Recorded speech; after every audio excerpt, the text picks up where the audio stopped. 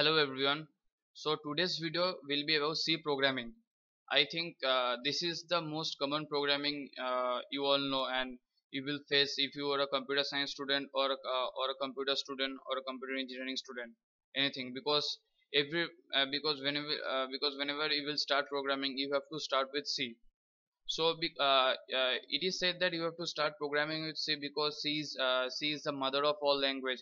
Using C programming, all the compilers are created and all the languages are derived from that. So C is considered as the mother of all programming language. Uh, so there are many other programming language like previously I've made a video with the Python.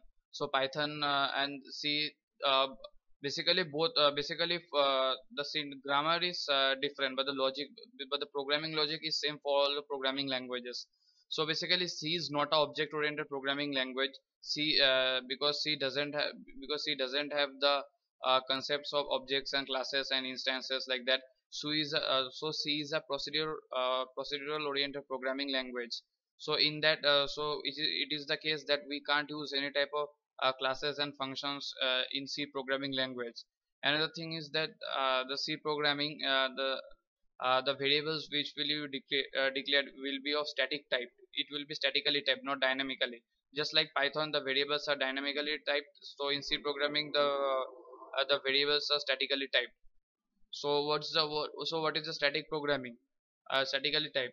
So suppose you if you declared a variable int a equals to 5, and in the next step you something declared like int a equals to 10. This will not work because first you have assigned the a with 5, and after that you can't reassign the variable with some different value. So this is the case of statically typed, and one of the most significant difference in C programming, like C programming is not platform independent, it is platform dependent. Why? Because C programming is platform dependent because yeah, if you are using Windows platform and if you declare integer, so it will consider 2 bytes. It will allocate 2 bytes in your memory, in the computer memory or the RAM. So int a equals to 2. So in the RAM, a variable is block of variable is created known as a, and the size of the variable a is 2 bytes. So subsequently, if you do this in Linux, suppose in a GCC compiler, if you take int a equals to 4, so the value of the a will be 4 bytes. So it is difference. So in Windows the integer is of 2 bytes, and in the Linux the integer is of 4 bytes. So that is why it is platform not platform independent, it is platform dependent. And there are some many other reasons also, because I will not tell you. If you do C programming, you will know what is the main difference.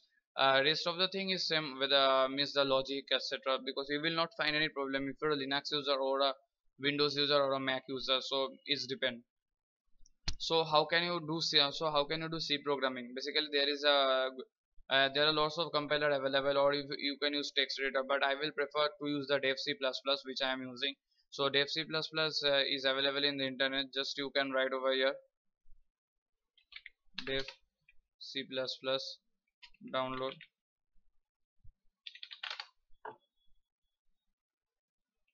So it will generally download the dev C++ for you.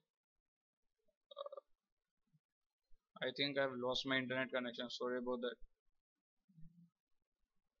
I got my internet connection back. Sorry for that, because I'm having some internet issue in my locality, so sorry about that. So if you write dev C++ download, so you can download anywhere from. If you want to download it from source, it's okay, and you can download for file hippo also. Both are great. So so I'm going to the file hippo only and clicking source hippo also. Yeah, because you can download the latest version from here. After downloading, you have to just install it. Simple and easy to install. There is nothing much complication about that. So when you will install, you will find the icon on the desktop. So click to open and do one thing. After opening, go to the file and go to the new and the source file. So by this you can use. And after that I will tell you how can you execute the program, how can you compile the program in the coming videos. And one more thing for the C programming is that C programming as by using C programming you can create many things. You can create the backend stuffs also. which is not supported by any other something which is not supported by any other programming languages. So using C programming, you can use the concepts. Another main thing, you can use the concepts of the pointer by means you can access the memory of the RAM directly. So this is how C programming is very much powerful. And if you compare the speed, C programming is much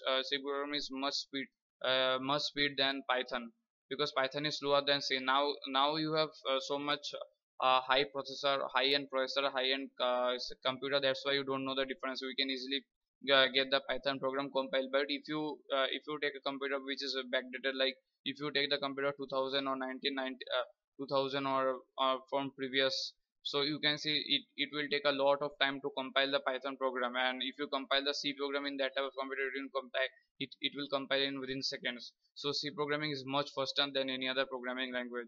So so this in some cases C is better than any other languages. So and this is the history of the C. So I and if you like the introduction of the C programming, so please give a like and subscribe to the YouTube channel also. Thank you for watching the video.